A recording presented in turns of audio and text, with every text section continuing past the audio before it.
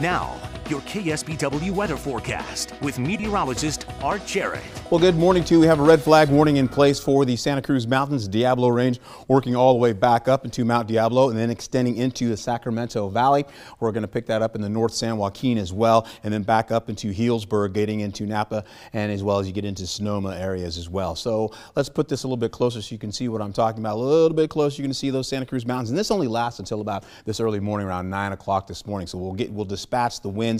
We'll put them back down to seasonal averages or so, and then eventually we'll see winds about, say, 5 to 25 miles per hour possibly. That's for the local mountains and the valleys. As far as the coast is concerned, we have a little bit of patchy fog out there in the central portion of the bay and down along the Big Sur coast. Later on today, we will pick up a little bit of fog moving back along from the Big Sur coast, moving to the Monterey Peninsula.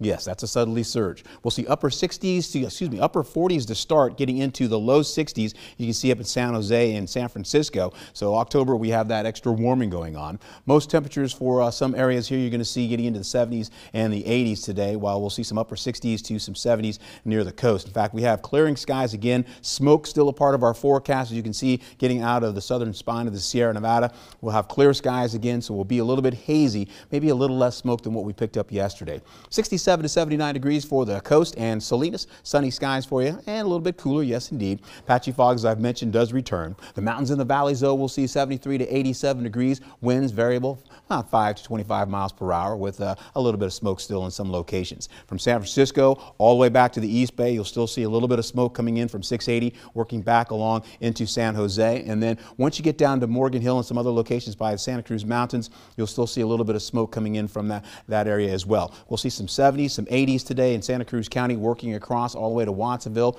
Getting into the Santa Clara Valley, we'll pick up those low 80s, picking up 87 for Hollister, one of our warm spots today, 83 in San Juan Bautista. The Salinas Valley for you, there you go, 70s, upper 70s and the low 80s again, so a couple of degrees cooler there. We'll see the numbers on the Monterey Peninsula, the upper 60s to around the 70s.